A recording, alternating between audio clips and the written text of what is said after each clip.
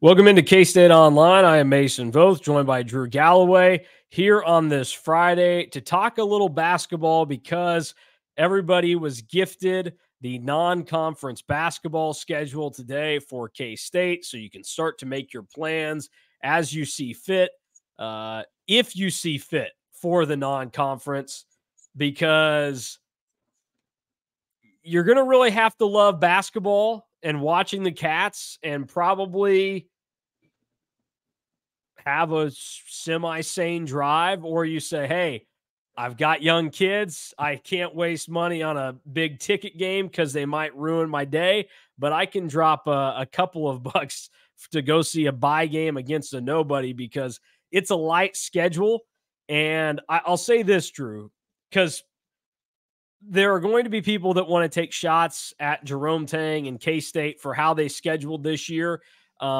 I think some of those would maybe be valid. It is a very, very soft schedule for K-State. But there's also an element to this where they have 2 fewer non-conference games than they had in past years because of the Big 12 playing 20 conference games this season, which we talked to Gene Taylor at Big 12 Media Day, and he kind of hinted at the fact that, hey, that might get chopped down, or that's at least something the coaches want to revisit. But when you add those 2 extra conference games against what are going to be quad 1 opponents, basically every game you play in the Big 12 is going to be a quad 1 game, then it takes away from the non-con because it would kind of be silly to do that. I understand that argument. You also are hamstrung by the fact that the Wichita State game is on here. You scheduled that for 4 years before Jerome Tang even got here, and Wichita State has managed to get worse over the 4 years as that schedule has gone on, and we'll see maybe Paul Mills has that in a better direction this year, but they should still not be something that beats this version of K-State as we know the roster to be. So that's kind of the initial overarching thoughts about the schedule. K-State will open up the season at home on November 5th against New Orleans. They'll play their first 4 games of the season in Manhattan. So you'll have 4 games and a 2-week stretch, and then the Cats will head off for their Thanksgiving tournament, the Paradise Jam in the Virgin Islands. And that is a whole nother beast to this non-conference schedule that suggests it's not going to be a very good non-con because K-State is not in a marquee Thanksgiving tournament. Like, it's been a while since we've seen K-State in a situation like that, and they are going to one of these tournaments where you're not going to have that stout of competition. If you go and look at who's in it, K-State's going to play George Washington in the first game. Then they would play either Louisiana and Liberty, and you're probably going to have to get to the championship game, which K-State should. If they don't, that's already a colossal failure, to play likely McNeese State, where, obviously there was some revival that went on there with Will Wade this past season. That's probably the second best team that's going to be in that situation, or UAB. Andy Kennedy is their head coach. So it's pretty light. Like, St. John's is going to do a lot of heavy lifting in this schedule. So I'll give the floor to you now, Drew. What do you make of this non-conference schedule for K-State? It's a good thing that the home conference slate is how it is, because this home non-conference slate is rough. I mean, look, going off of last season, Mississippi Valley State, worst team in college basketball in KenPom. New Orleans, 342 of 362. And then Arkansas Pine Bluff, 331 out of 362. Like that, those are 3 of the worst teams, 3 of the worst 30 teams in college basketball, all coming to Manhattan. Cleveland State will be probably pretty solid. They've developed a pretty good basketball program, but that's not a team that should beat K-State. LSU, we've seen the last 2 years, has been kind of a disaster, and I don't see them getting any better. But that game will have some fire with Cam Carter coming back, so that'll be kind of a fun atmosphere. Paradise Jam Field is, you kind of hit the nail on the head. It's pretty awful, to be honest. Arkansas Pine Bluff, horrible. St. John's is going to be pretty good. That will be the game that we really see where K-State's at, because that's a team that could be top 15, top 20 by the time that K-State goes to New York City and either plays at Madison Square Garden or at St. John's. But that game, and we kind of talked about this before we started recording, is the same day as the Big 12 championship game for football. So that kind of stinks from a perspective of like us and even K-State fans that wanted to go to New York. Drake, who knows with the new coach what they're going to look like, but the game in Kansas City always has a fun atmosphere, and I expect a pretty good crowd in the T-Mobile Center for that one because at least Drake has a pulse. And then Wichita State, again, who knows what they're going to end up looking like. You would like Wichita State to be good enough that game could still be a quad 1 game, but I think that's going to end up being a quad 2 game. But overall, this schedule is just kind of what you get when you have 20 conference games and you play in the best league in America. But it'll be good for K-State to really kind of build up and ranch it up because they have so many new pieces that you would like to see them kind of ease into it a little bit. Yeah, that's a fair point. But, you do have a lot of these pieces. They've played college basketball before. You're expecting them to come in and be good. They should be able to handle a little bit more. Part of what this boils down to, and I know that Jerome Tang, as we lose Drew there, I know Jerome Tang has a method in which he wants to try and schedule the Thanksgiving tournaments. He said he always wants to go to the island, some kind of destination place. I do think in some ways K-State is going to have to change their mindset with that because, you look around, what K-State did to schedule this year is not all that different from how Iowa State scheduled this season. Iowa State is going to play Mississippi Valley State to start the season. Then they'll play UMKC, not very good. They're going to play Ooey Pooey, one of the worst teams in college basketball. They're going to get Marquette in their Big 12 Big East battle game. They'll get Jackson State, another team from, one of the conferences in the South that just isn't very strong. And then Omaha and Morgan State. The other two notes on their schedule, and those are all home games, by the way, they only have 2 dates where they will be out of town. That's when they will play Iowa and then when they will play in the Maui Invitational. So the saving grace is they get to go to Maui this year, so that benefits them. It's going to be a stronger field. When it becomes K-State's turn to go back to Maui, they have to take it when they get that opportunity, but that's one of the things benefiting Iowa State this year. And then K-State's playing Wichita State, an in-state school, and Iowa State and Iowa are playing. It just so happens that Iowa State and Iowa aren't in the same conference, so they play out of conference. K-State's playing Wichita State, who at this time is not anywhere near where they've been in the past. So it's going to be interesting. It's going to be a little bit tricky to kind of see how things get navigated as, K-State gets through the schedule. But simply put, K-State should dominate this schedule. They should go through here and they should win every single one of these games. Maybe the St. John's game you look at and say, okay,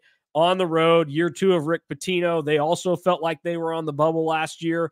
So maybe you give them a little bit of a chance and say that could happen. But I think K-State should be better than St. John's this season. I really do. So we'll see how that ends up playing out for K-State, but this is a light non-conference, and it isn't something that you should feel overwhelmingly good about. But I'll bring Drew back in and see kind of what he thinks here. I was just saying this schedule for K-State is very similar to what Iowa State is doing this year. Just Iowa State has a couple of other built-in advantages that K-State doesn't, because it's not their turn to go to Maui, although that should be coming in the very near future, and K-State should be working on that as hard as they can to get back in that mix. And then they have a better option in playing Iowa than K-State does in Wichita State. But everything else about their schedules are very comparable. Yeah, it is very Iowa State-y, and that's something that I think is kind of what everybody's kind of doing going forward. Like BYU kind of did the same thing last year where they didn't really play anybody in the non-conference either. And I think that this is just kind of the result of playing 20 conference games. Like, you don't want to exude all of your energy in the non-conference, and you want to hit that peak around the end of or the middle of conference play. So I understand it a little bit, but just from a perspective of wanting to play the best teams, I would like to see them even play upper level mid majors over what they have right now. But I know that if you do that, you risk the factor of just losing. But I don't know how much you really gain outside of just more experience in playing each other than you do with playing a team like Mississippi Valley State, who was 1-30 last season. Yeah, and I mean, you're also looking at this from the standpoint of like those upper level mid majors. They're starting to get a little bit more confident in the way that they feel about this stuff, and they'll try and get like a 2-for-1 situation, or they want more money out of you.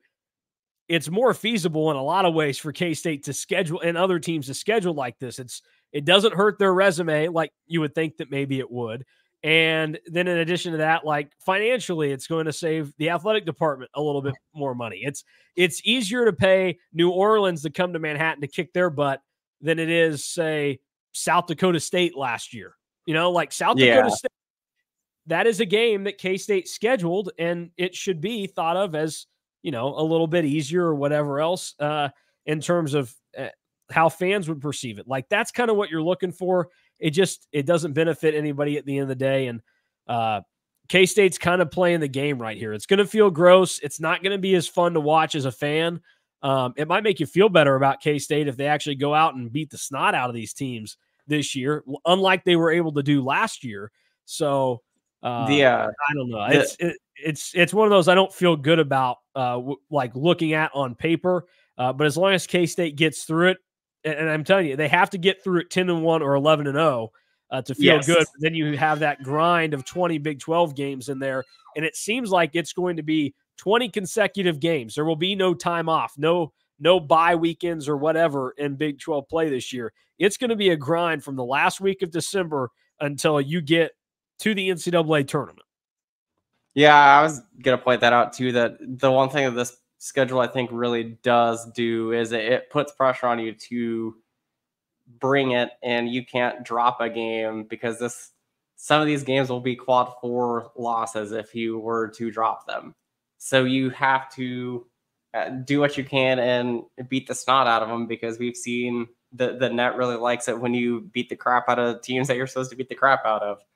So you do that, and then you hit the grind of Big 12, where if you're going to make the tournament with this schedule, you still probably just need to go 10-10, 11-9 in Big 12, and I think that you're pretty comfortably in the NCAA tournament. So it sets you up really well, and it lets you pad the wins, because sometimes in the right, wrong, or indifferent, the selection committee kind of looks at your overall win-loss record, and it's like, ooh, like 18-13. Yeah, I don't know how I feel about that compared to somebody that's like 22-9, but probably has like less quality wins than an 18-13 team. Yeah, the comparisons that will go on are going to be fascinating now with the way that these schedules have been baked in, and there was a lot made about it by the ACC last year, kind of complaining about how it went. But what the ACC didn't do was, win games then that they should have when they had these opportunities. Like, I mean, Jeff Capel was one of the biggest complainers about the net manipulation last year. It's like, dude, you lost to Missouri. So and they also had a bottom 30 non-conference schedule. Yeah, by the net, and still complaining that teams were gaming the net when Pitt just didn't game the net correctly. Yeah, you weren't trying to game the net. You just got bad teams. And that's kind of the point too of how this stuff ends up working out. Like in a normal way, and look, basketball is a lot different than football. These games are not set in stone 20 years in advance. Most of these get scheduled in the off season, or like at some point last year. The only things that were set in stone that we knew about this year were LSU and Wichita State. And the LSU one, that can be debated on when you schedule that, how much do you know about them? But they played in year one of Jerome Tang and Matt McMahon at their schools, and it was a competitive game, and you kind of felt like, okay, maybe that's going in the right direction. K-State went to Baton Rouge last year, manhandled LSU days after finding out that Naquan Tomlin was off the team. And now they get the return game there. You're playing an SEC foe. I don't know what you want out of it. You scheduled with Wichita State. That was announced, getting close to over 4 years ago now, and you started playing that in the 2021 season, or I guess it would have been 21-22 season, and Wichita State has gone even further downhill there. Like, you thought Greg Marshall was still going to be at Wichita State when you scheduled that thing. It's not K-State basketball, K-State athletics, or Bruce Weber's fault, and certainly not Jerome Tang's fault that Greg Marshall made a lot of missteps, and it led to him being canned by Wichita State. That's on Greg Marshall and Wichita State, not K-State. And I hope that we get news in the near future of the Wichita State series being extended. Now that both K-State and KU are playing them, neither of them should stop. This should be played every year.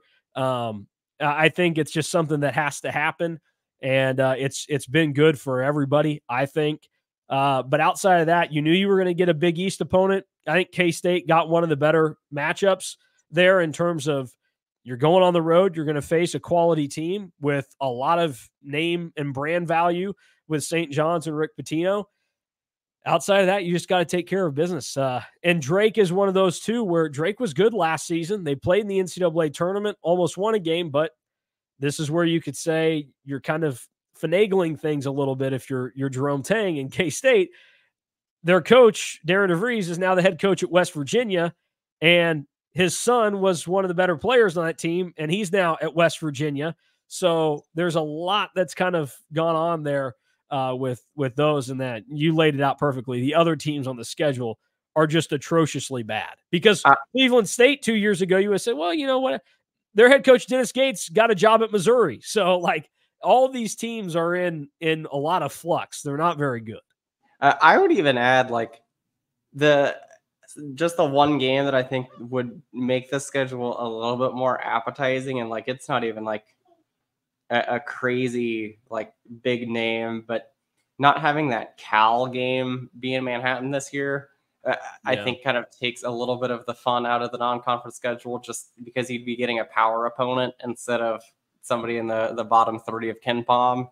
So, like, it's not perfect, but it's going to have to do because this is just kind of what we're going to. And that's kind of sad because it takes some of the fun out of the non-conference matchups because now you're seeing just a heavy reliance on conference play from the Big 10, Big 12.